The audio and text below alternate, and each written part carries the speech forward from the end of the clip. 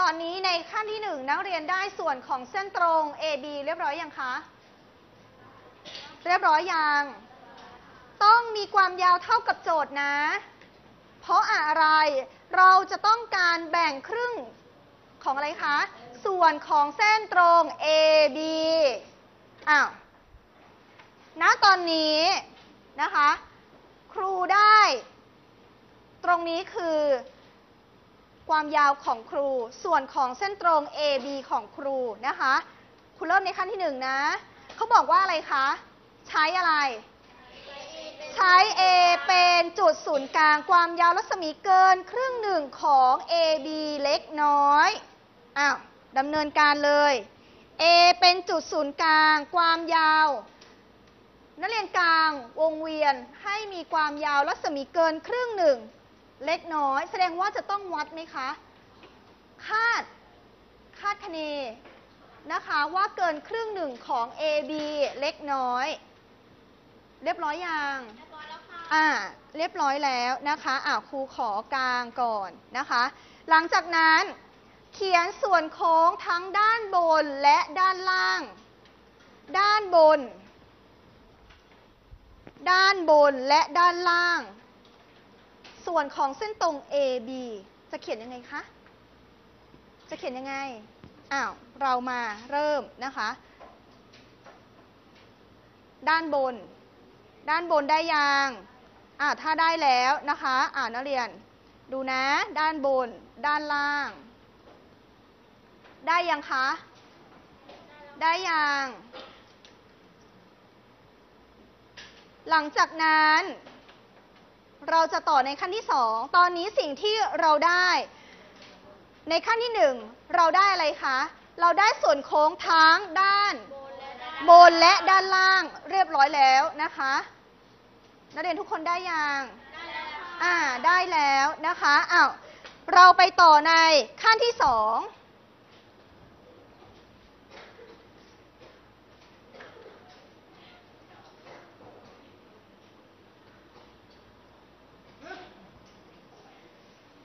ในขั้นที่2นะคะใช้ B เป็นจุดศูนย์กลางความยาวรัศมีเท่ากับความยาวรัศมีในขั้นที่1แสดงว่าวงเวียนของนักเรียนเนี่ยขยับเขยื้อนได้ไหมความยาวยาวกว่าเดิมความยาวรัศมีเท่ากับความยาวรัศมีในขั้นที่1ใช่ไหมคะเขียนส่วนโค้งตัดกับส่วนโค้งในขั้นที่1ตอนนี้นักเรียนน่าจะมองภาพออกแล้วนะออกยังเขาบอกว่าเราจะต้องเขียนส่วนโค้งให้ไปตัดในขั้นที่1ที่จุดอะไรจุด C และจุด D ไหนลองเริ่ม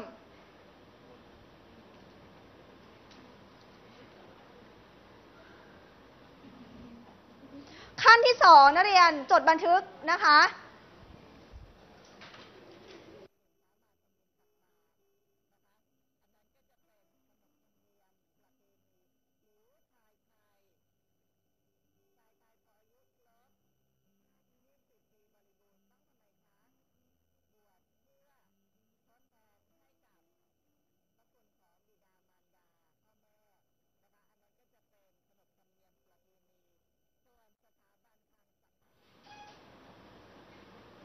อย่าลืมนะคะฝึกด้วยตัวเองนะในขั้นที่2เขียนเรียบร้อยนำรูปในขั้นที่1มานะคะหรือนักเรียนบางคนอาจจะดูรูปสามารถสร้างอยู่ในรูปเดียวแล้วสามารถเข้าใจในขั้นตอนต่างๆนะคะก็ได้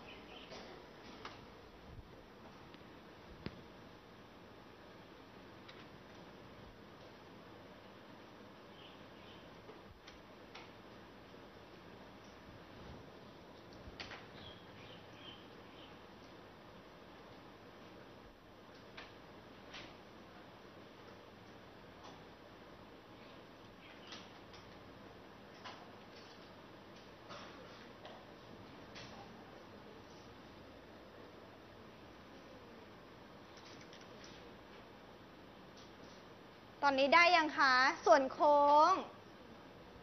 ได้ยังอย่าลืมนะคะความยาวรัศมีเท่ากับขั้นที่1นะคะได้จุด C และจุด D ยังคะได้ยัง B เป็นจุดศูนย์กลาง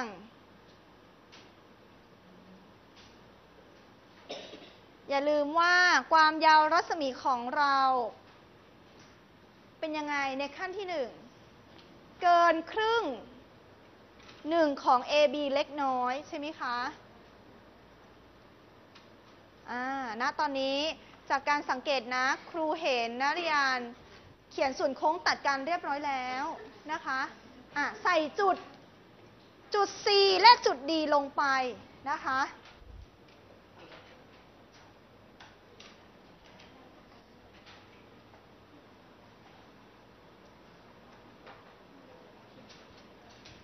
เรามาดูรูปในขั้นที่2นะคะในขั้นที่2เริ่มใช้ B เป็นจุดศูนย์กลางใช่ไหมคะใช้ B เป็นจุดศูนย์กลางแต่เขาบอกว่าความยาวรัศมีเนี่ยเท่ากับความยาวรัศมีในขั้นที่1เราตรวจสอบก่อนเท่าไหมเท่านะคะหลังจากนั้นเขียนส่วนโค้งตัดกับส่วนโค้งในขั้นที่1ที่เราสร้างไว้ดูนะคะนักเรียนดูเขียนยังคะเขียนแล้วค่ะที่จุดอะไรคะที่จุด C แสดงว่าตรงนี้ C จุดอะไรคะจุด D นะคะตอนนี้ในขั้นที่2เราได้ดำเนินการสร้างเรียบร้อยแล้วเรียบร้อยไหมคะเรียบร้อยนักเรียนดูในรูปที่ในขั้นที่2สิ่งที่โจทย์ต้องการอะไรโจทย์ของเราต้องการอะไรคะหาตำแหน่งจุด M ใช่ไหมคะแต่ตอนนี้สิ่งที่เราได้จุด C และจุด D นักเรียนคิดว่าเราจะต้องทำอย่างไร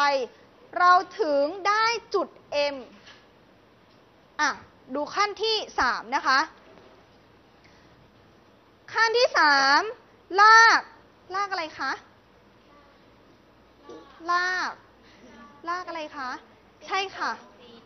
ลากเส้นตรง CD ตัดกับส่วนของเส้นตรง AB ที่จุด M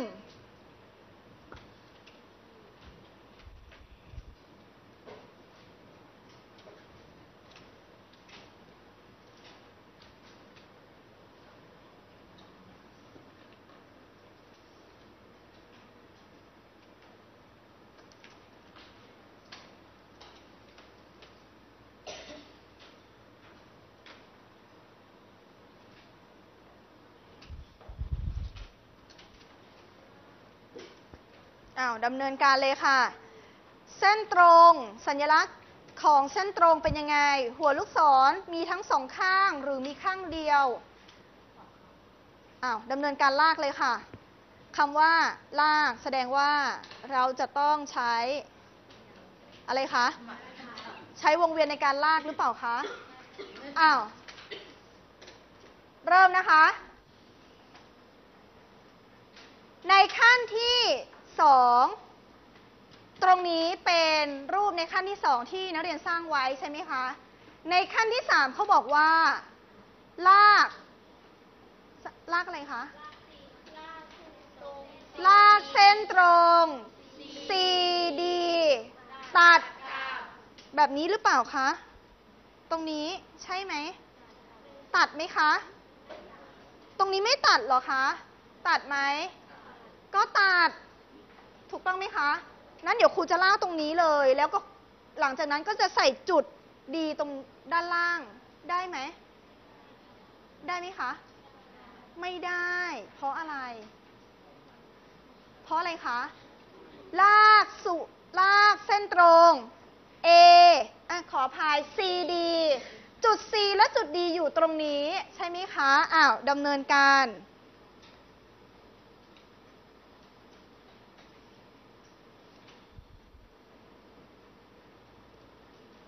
นักเรียนลากเรียบร้อยแล้วเขาบอกว่า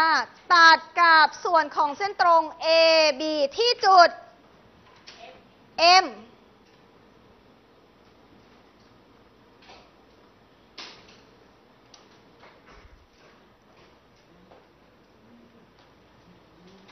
ตอนนี้สิ่งที่โจทย์ต้องการเนี่ยนักเรียนได้ยังคะ ได้ยัง ได้แล้ว A M เท่ากับ M B ไหมคะ เท่าไหมคะ เท่าค่ะ เท่าไหม เท่า เท่า เพราะเราได้ทำการแบ่งครึ่งส่วนของเส้นตรง AB ใช่ไหมคะ แล้วนักเรียนจะสรุปว่าไงคะ จะได้อะไรคะ จะได้ จุดที่เพิ่มขึ้นมาคือจุด M ไหนลองสรุปสิคะ จะได้ M คืออะไรคะ จุดที่ M อยู่คืออะไร จะได้อะไรคะ เริ่มมาและกลางจะได้อะไรคะ ตามโจทย์เลย วิเคราะห์เร็ว ตอนนี้สิ่งที่เราได้เนี่ยตามรูป เราได้จุด M เก่งมาก แสดงว่าจะได้ M เป็นจุดกึ่งกลางของอะไร ส่วนของเส้นตรง AB เป็นยังไง น่าภาคภูมิใจไหมคะ นักเรียนตั้งใจ นักเรียนพยายามนะคะ นักเรียนก็จะทำได้